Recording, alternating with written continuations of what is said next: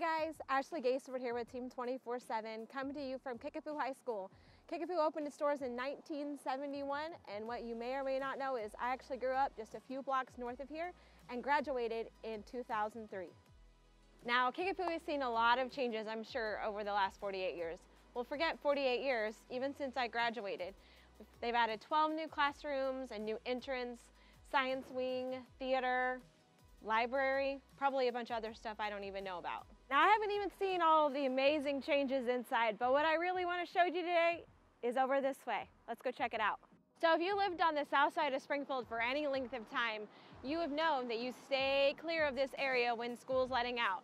Well, come check it out. Fear no longer. Primrose is now 5 lanes.